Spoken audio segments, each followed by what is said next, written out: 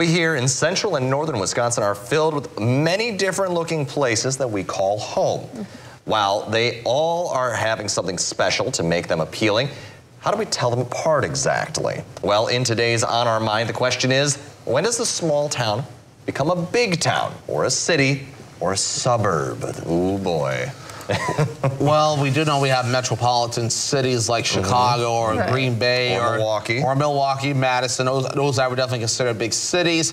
And then you have pretty much, what is it, towns in other words. So I would consider places like Rhinelander, maybe Wausau. So you'd call Wausau a town? I don't know. Wausau's the biggest city or biggest town city. I think they're on the line though. I'm not freshened up on their population count, but they're one of the bigger areas in our viewing areas. So that one you could go either or on because they are one of the bigger spots in our viewing area. You could probably call them one of the cities. You know what? I'm calling them a city. Oh boy, Devin's upgrading Devin flipped his own mind. It had there was own discussion. Yeah, well, Wausau I would definitely call a city for sure. Rhinelander definitely a town because it's smaller.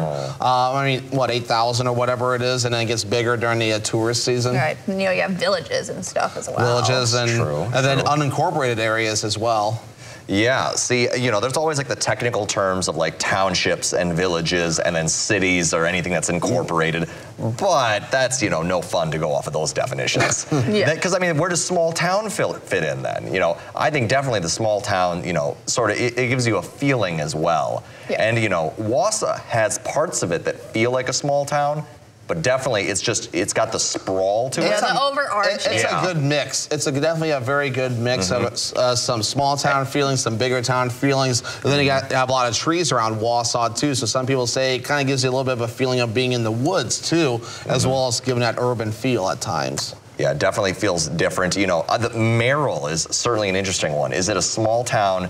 Is it a suburb of Wausau? Or is it, a city in and of itself? It's, it's certainly, I've heard the arguments for all three. But I've never heard it being considered a suburb. No, I would not either, honestly. Maybe that's just me growing up in Tomahawk. Because we always drive down to Wausau for everything. And we're like, oh, and then there's Merrill there as well, so we'd pop in there.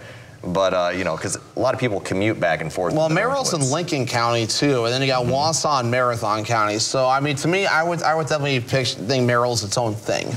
Definitely its own thing. I mean, each one has its own sort of, special features. Absolutely. So, I mean, I feel like we haven't really come. Yeah, I don't think we really come to an agreement here. It's very tricky subject here today. Everyone has their own definition, really. Yeah, I mean, I'd say the more people you have, bigger the area is. I'd say that counts as a city. And then as you reach down to places like Rhinelander, for example, even my hometown of like 13,000, I'd say that's definitely a town or a smaller town. And then obviously then those definitions become a little bit more nitty-gritty. So somewhere in between Rhinelander and Wausau is where it goes from a small town to a city.